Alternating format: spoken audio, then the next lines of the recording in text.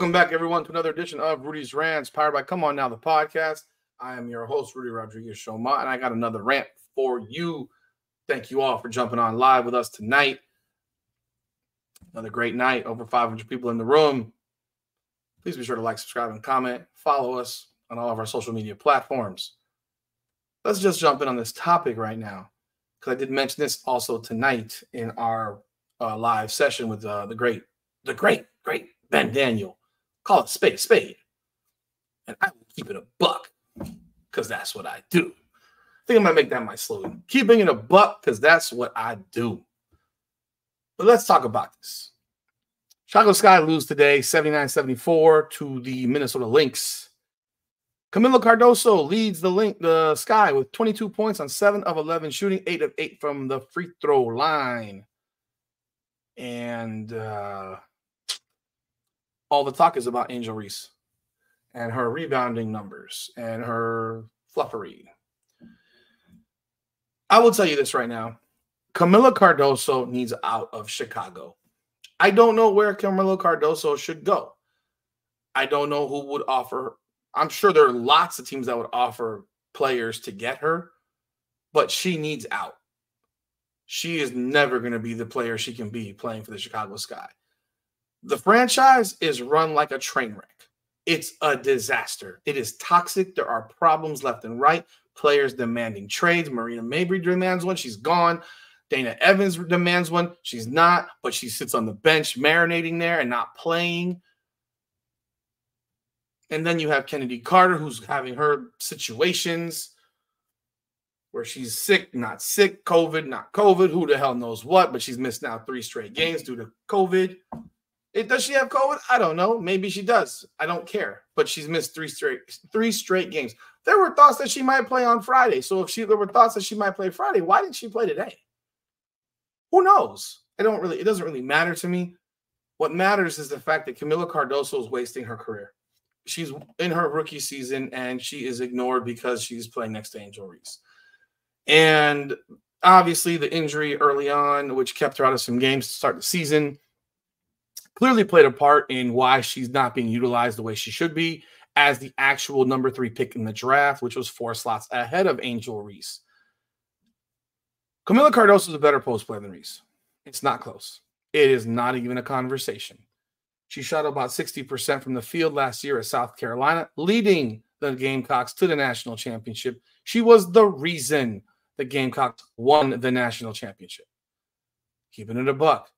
Kamilla Cardoso was the why for South Carolina against Iowa in the national championship. She was just too damn big.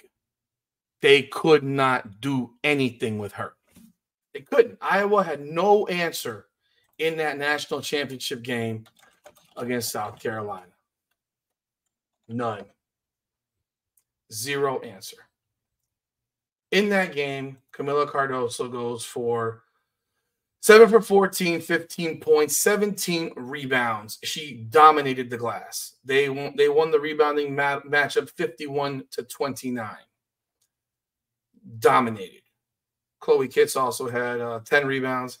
But Kamilla Cardoso was an immovable force that could not be moved, not by anyone on Iowa.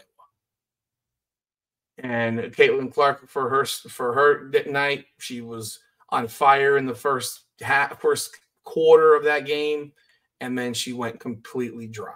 Like the well went dry, and after the first quarter, for the most part, she had a really rough shooting night, 10 of 28. She still had 30 points, 8 rebounds, 5 assists, and they still were in the game in the fourth quarter. But if she needed to be like the Caitlin Clark that she was the year earlier against them in the Final Four, when she went absolutely bonkers against South Carolina. Let me confirm what she had that year. What did she have in that game? I think she had 41.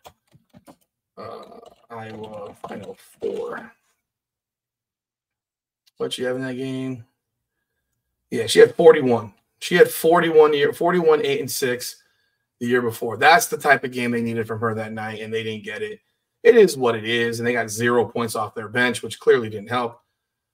But Kamilla Cardoso was the why for South Carolina. She was the reason. She was the reason. No one else.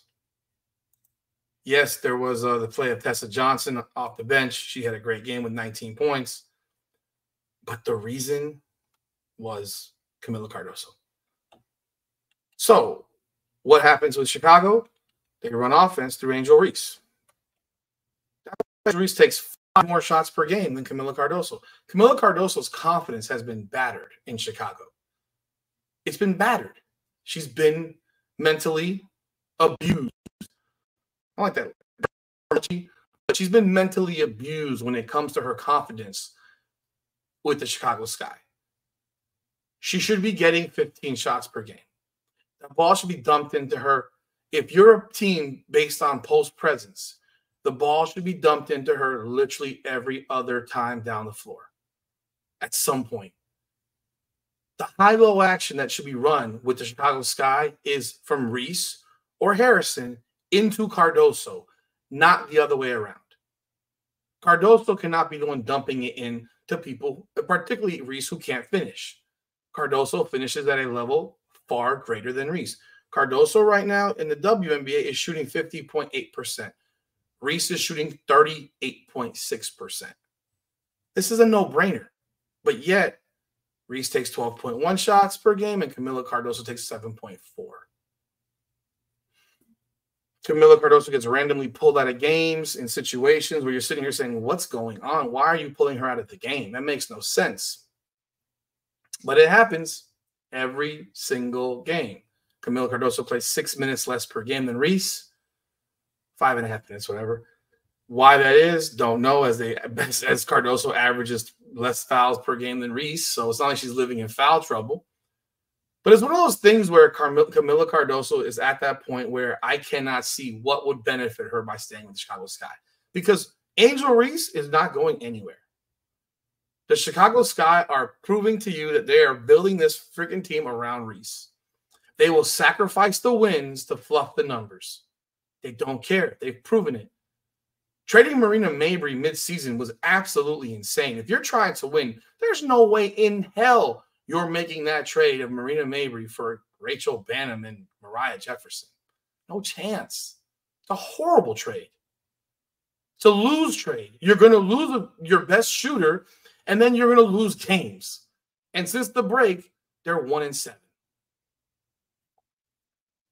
It's obvious what's going on there. It's a tank job. And then Teresa Weatherspoon jumps on the tank job board, and she's tanking along with him. She keeps running offense through Reese. People say, oh, she's not doing that. Yeah, she is. I'm not saying she's doing it every play. But there's not a play ever that should be scripted for Angel Reese offensively in the block. Ever. Ever. Cardoso, yes. Based on positioning. If Cardoso's deep enough to the rim, this is where Angel Reese can be very, very helpful to her. You're on the opposite side. You're in the dunker's position. You can't dunk, but you're in that dunker's position, which means Cardoso goes up for a layup. If she misses, you are there for a rebound and a potential putback. Now, you might miss the putback. I don't know. Or you catch the rebound and kick it back out and let's run the offense again. But that's where your benefit lies, is on that dunker spot where you can help Kamilla Cardoso if she misses. Look, I'm not saying Angel Reese should never take a shot. I'm saying that the shots should not come out of offensive sets. They should come off of garbage buckets, fast break. Now, we've seen her miss tons of fast break layups. We've seen her miss tons of layups on putbacks. Nonetheless, that's where her shooting should come. And you know what? If you miss one, you need to kick the ball back out. But Cardoso is the better offensive player. She's the better defensive player. I don't care what anyone says. Did you see what she did to Asia Wilson? Did you see what she did to Aaliyah Boston? She sucked the life out of both of those players. She was swatting Asia Wilson's shot all over freaking Chicago. She was swatting her shot everywhere. She was busting up Aaliyah Boston, too. Aaliyah Boston couldn't get a shot up over her for the most part. So her size and her ability and knowledge and the ability to just keep her hand up, because when she keeps her hand up, no one's getting a shot over her. Not in the post, because these women can't jump. Not to where they would need to. Not to the level that they would need to get the shot over her. So yeah, you have a defensive play. She had 5 block shots on it, Asia Wilson. Like that's crazy. That's a large number of block shots. She leads the team in block shots. Naturally, she's the biggest player on the team.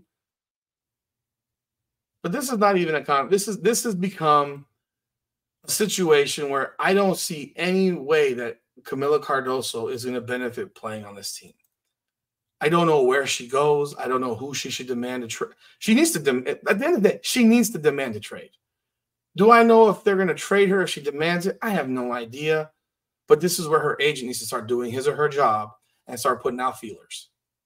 Because her in Chicago is not going to work. Not if they continue to do what they're doing. Could they change their entire offense next year? It's possible. I wouldn't trust it, though. I wouldn't trust that they're going to all of a sudden decide that we're going to make Kamilla Cardoso the focal point of the post game and have Angel Reese play, be the top, the entry pass on the high low or playing from the dunker's position or anything like that. I don't know. I don't know if you can trust that, because what you've seen this year is a complete desecration of the integrity of basketball with how they've played these games, especially in the second half of the season. Well, hell, that whole streak, a large portion of that streak where they kept losing. All that said, I think Kamilla Cardoso has been completely misused on this team, and she is suffering on the court for it. And if she doesn't demand a trade soon enough, her career might not last very long. Because Kamilla Cardoso averaging 8 points or 9 points and 8 rebounds, I mean, I guess, but that's not what you want from a third pick in the draft. You need 15 and 10 from her. That's what you need. You need 17 and 10, I'd say, because no one can stop her. So it makes no sense that she's not getting the ball in the paint more. That's just my opinion. I think that she needs to demand a trade and demand it now. Whether it happens now, it can't happen obviously now, but in the offseason, I'd be saying, get me the fuck out of here. Can't do this. Let me know your thoughts. What do you think of the idea of Kamilla Cardoso demanding a trade? Leave it a comment. Be sure to like, subscribe, and follow, and ring that bell. Share this video, and hit up all of our social media platforms. Appreciate you. Love you. Come on now.